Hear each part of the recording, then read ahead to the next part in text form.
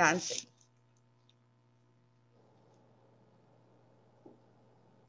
Hello, good evening, everybody again. Nancy Barbee Bio. Nancy Barbee is a member of the Rotary Club of Maysfield, North Carolina, and served as a direct district governor of North Carolina District 7730 in 2009 and 2010. She has served her club, district, and zone in many capacity. Her club service includes club president 5 times, international service chair, youth service chair, secretary foundation, advocate, and membership advocate. On the district level, she has served as DRFC, annual program fund chair, district trainer, GSE chair, and team leader in India, international service chair, and global grants chair. She was instrumental in gaining partnership from 2 districts in India to provide $80,000 to feed hungry children in North Carolina District 7730. She has also helped clubs in many districts, partners with host clubs in countries around the world. Global grants in the following areas have resulted in these continued partnership: heart surgeries, eye surgeries, literacy, vocational training centers for women, water and sanitation projects, orphanages, and medical missions. Nancy currently serves as Rotary Regional Foundation Chair for Zone 33. She has been an international GETS trainer for 2 years and RI President Representative domestically and internationally. Currently, she serves as a local facilitator for the Regional Leaders Global Institute training for incoming zone coordinators. Nancy has been leading national immunization teams to India for the past 12 years. Nancy holds a BS degree in early childhood education and a master in literacy science from East Carolina University. She retired in 2007 from the state of North Carolina after teaching for 30 years. She has been an educational consultant in the area of technology for schools domestically and internationally, and continues to substitute in local schools to keep current with educational issues.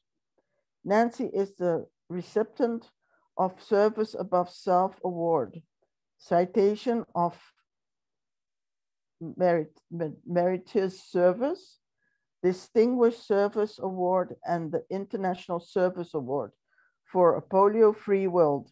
She is a Paul Harris Society Charter member, beneficiary bequest society member, and major donor of Rotary Foundation. Thank you so much, Amanda, for that lovely introduction. And Angela, thank you for inviting me. It's so nice to be here. Tom, good to see you here. I've seen you on several calls and around the zone, so good to see you here. But so great to see so many faces from around the world. I mean, it is amazing, Dolly, what you said about Zoom. It's what we can do now. And I think we need to continue this so we can connect even more. I'm so happy to be here to talk about one of my favorite topics, which is peace. And as you know, one of Rotary's areas of focus is peace and conflict prevention and resolution. So creating a peaceful environment is the cornerstone of our Rotary world. Everything we do in Rotary, be it a random act of kindness or a deliberate act of love, brings peace to someone, somewhere. Everything we do. Let me tell you what Webster's dictionary says about peace. They define peace as a state of tranquility or quiet, such as freedom from civil disturbance. or a state of security or order within a community provided for by law or custom. I think there's a lot of adults, especially if you ask them what is peace, they might say it's the absence of war. But I think peace means so many different things to different people. And I need to tell you a few little stories and some peaceful things that I've seen around the world. I've been fortunate enough to travel to different places and be really involved in a lot of global grants. One of the places that I was visited recently, well, not that recently, let's say last year before all this COVID took place, but was Ghana in Africa. And several districts got together to build 3 schools for children in very rural areas of Ghana, very rural villages. But we built 2 elementary schools, and now we are just getting ready to complete a junior high school. In the process of building that, and that was a pilot program from the Rotary Foundation trustees to build a building. And they go back and forth with this. One year they'll do a pilot program and you can build a building, and then they'll take that away and they'll wait a few more years and then they'll do it again. But we were happy to be in that round of process where we could build schools. So as we were traveling there, I said, we were only allowed to build 4 classrooms for each school. And I said, no, this can't be. We have to have libraries. There has to be, as a former librarian, I mean, there's got to be a library in the school. To me, that's the hub of the whole school. So we got it extended to build a 6 classroom building. And one of those classrooms will be the library.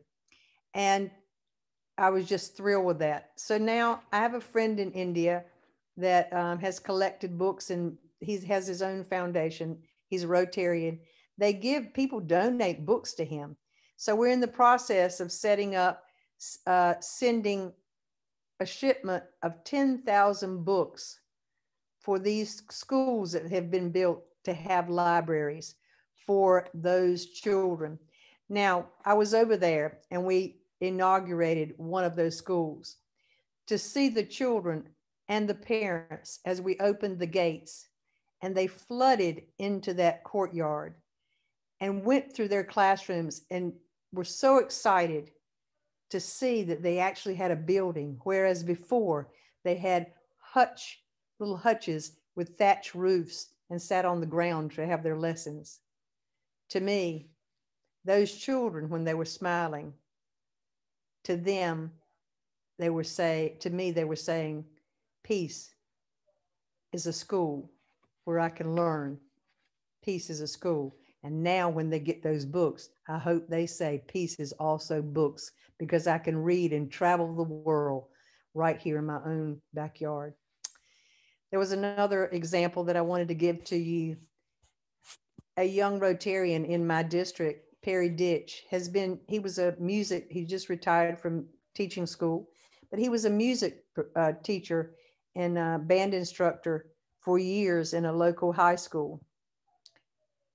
He'd been involved in and gotten connected to a school in the Kibera slums in Kenya, in Nairobi, Kenya, and traveled to visit that school many, many, many times. The school is Cheery Education Center, and it's at a very, very slum area. The building is not very good shape. Toilets are not in very good shape. The water is not clean. So they're in need of a lot of things. But the thing that they loved the most was learning music and being able to play music. And not only did he teach them music, he connected them via Skype when he came back with his students right here in North Carolina. So the students were able to get that experience of helping people across the world to learn music. I visited that school and listened to a concert that those children gave. It was phenomenal. The looks on their faces, to me, they were saying, peace to them was music. As it was mentioned in my introduction, I travel to India every year. Unfortunately, I won't be able to go this year. And take groups of Rotarians and non-Rotarians every year to India to drop those 2 precious drops in the child's mouth for polio eradication. As you know, polio eradication is our #1 priority in the Rotary Foundation. And it's such a pleasure to go there and an honor to take Rotarians so that they can see what I have seen, so they can see projects that have been done in the local area that the Rotarians are doing there. But as we drop those 2 drops in a child's mouth, the mothers, the fathers bring their children and they touch your feet and are so grateful because they know that those 2 drops have saved their child from having polio. To me, they're saying peace are Rotarians that come from across the world to drop those 2 precious drops. As I said just a few minutes ago, not only do they get to drop the drops, those Rotarians get to see other projects that we've done and the global grants that we've done and other districts have done throughout India. One of them that has been honored to be involved in are heart surgeries for children. You know yourself, if you have children or have nieces and nephews or grandchildren, the excitement that you have. 9 months you're waiting, and 9 months you're waiting for that child to hold in your arms for the very first time. Can you imagine the devastation that a mother, a father feel if they're told that their child has a heart defect and may not live very long? Parents in India come for hundreds of miles to travel to big cities, Calcutta, Delhi, to have heart surgeries to save their child, from death. They travel sometimes with little or no money, but they bring that child. And to watch their faces when that child comes out of surgery and the doctor says your child's heart defect has been fixed and will lead a normal life. I know that mother and father think right then, peace to them is a healthy child, just as we would feel over here in our countries too.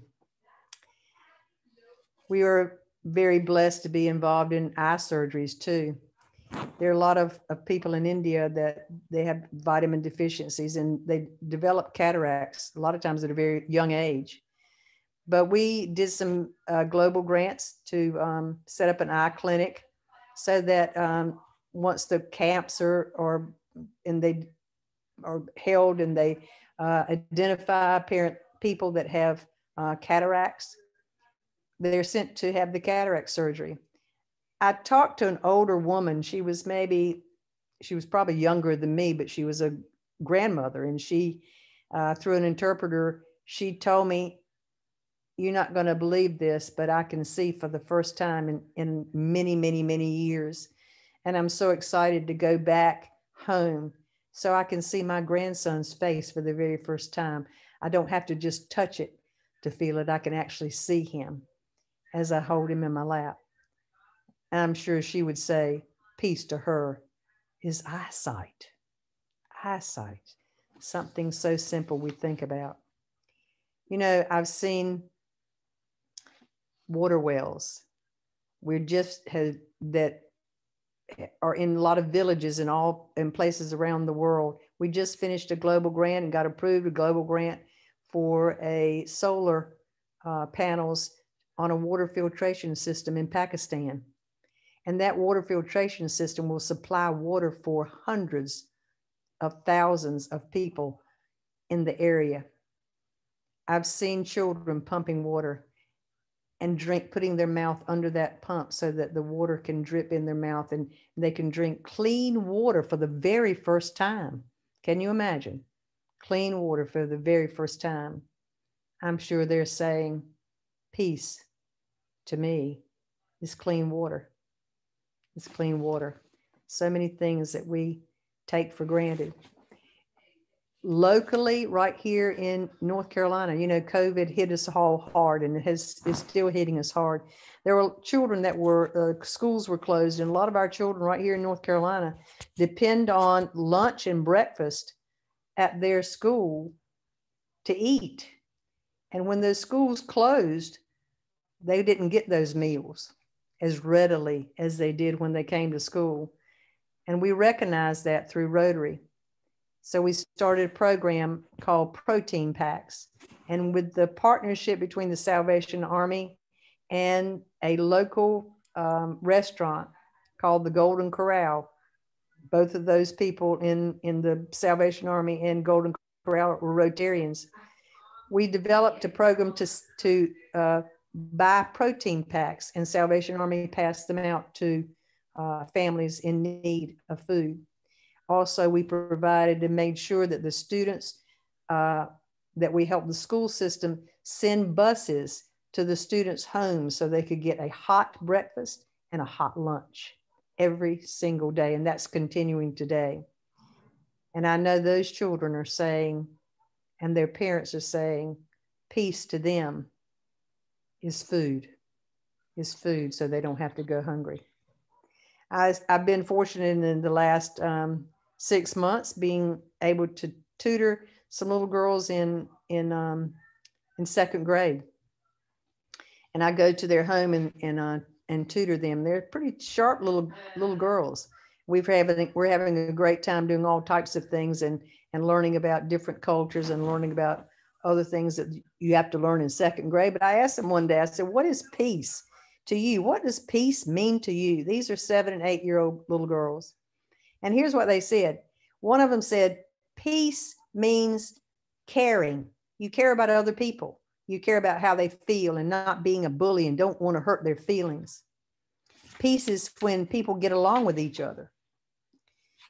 Peace means that everything is relaxing and calm. Her mother teaches yoga, if you understand that. So she's all into relaxing and calm. That's what peace means. And finally, the older girl said, peace means love. Peace means love. And to me, that says it all. As I said at the very beginning, everything we do in Rotary begins and ends with peace. Our projects, both locally and globally, bring hope to those in distress. Our peace centers that are placed strategically around the world give those young professionals tools and skills that they need to spread peace in their own backyards. They serve in nonprofits, government agencies, and private businesses to promote conflict resolution and change policies.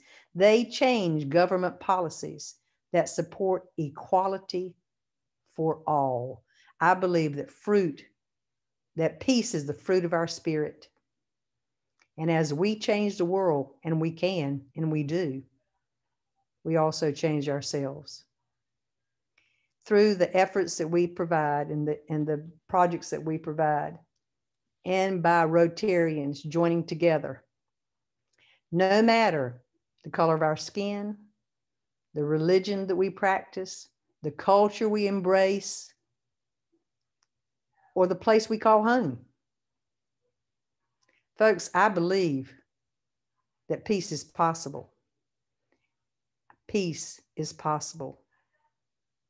And I believe that you do too. Thank you so much today for having me. It's been such a pleasure and an honor to be with you tonight. Thank you so much. Thank you so much, Nancy. You don't realize how little things we don't, as from what I heard from your stories, by the way, amazing stories.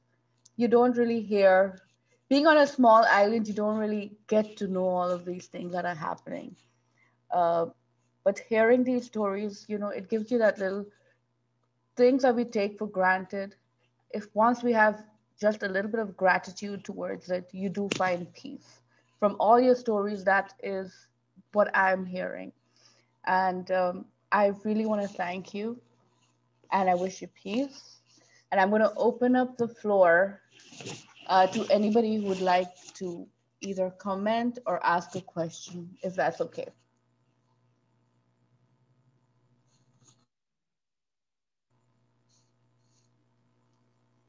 Anyone? Yes, darling.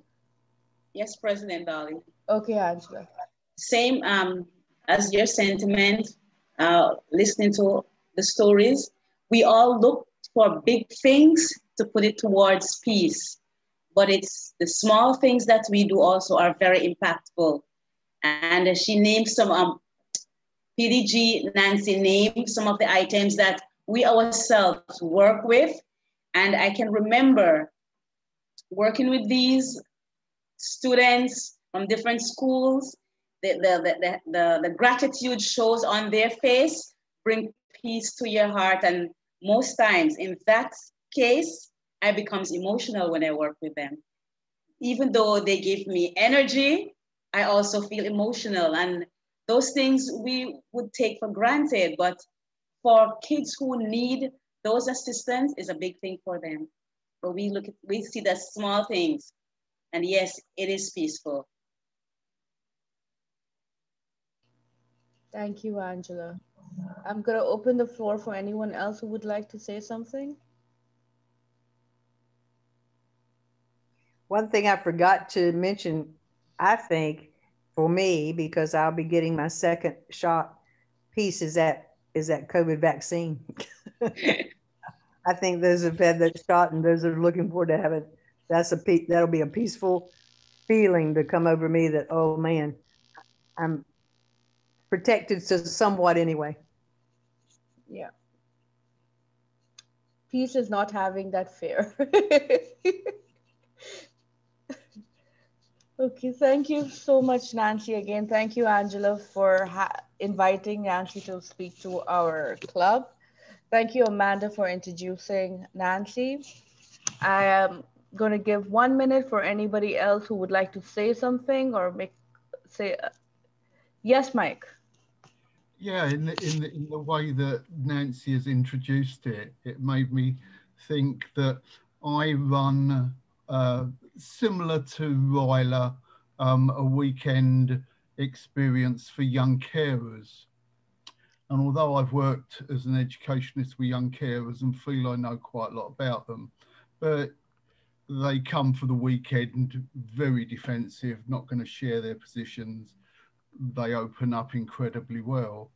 But on a couple of occasions, as part of the feedback, they've said peace to them was being able to sleep all through the night. Because normally, like a mum with a new baby or their responsibility for who they care for, they're always on edge, that a strange sound will always wake them. And it was that feedback I hadn't come across before that just said a good night's sleep. Wow.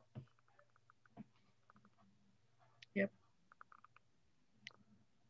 Little things we take for granted, like how Nancy said. Um, I would at this point ask PDG Felix Stubbs if he would like to tell us something, say something. Thank you very much, madam. How you doing, PDG Nancy? I really wanted to hear the presentation, but I came in a bit late only because DGE Louis gave me an impossible task just before the meeting, and I was busy doing that. But I'm going to surprise him and show him that I completed his task. But the end that I heard, Nancy, was very inspiring. And I hope I get to hear your presentation in full at some time before the month is done. Good to see you, Felix. Thank you. We will actually have it recorded and put on our YouTube and Facebook. So if you'd like, I can send you a link. Send me the link. I'll make sure I listen over the weekend. Okay, will do. DGE Louis, would you like to say something? Yeah, the presentation was wonderful, very, very good, very inspiring, as PDG Felix was saying. I see that every small things can do a lot. So we have to concentrate and work for peace for the world for everybody. Thank you, Louis. AJ? Good night, President Dolly. I have the same sentiments. Today I had the opportunity, I'm an assessor on a juvenile court, and we had 3 youngsters, unfortunately, that pleaded guilty to assault. But I made sure I talked to them about what they did and the different strategies that they could have used. And I also talked to them about their education. That is key. These were, I think one was 14, 2 or 14 and a 16-year-old. And I looked at, these are youngsters that is our future. They're going to be our future. And we have to try to mold them in the right direction. And as the speaker just mentioned, every little thing that we do, we have to encourage them. And again, that is, to me, that is what peace is all about also. Thank you, AJ.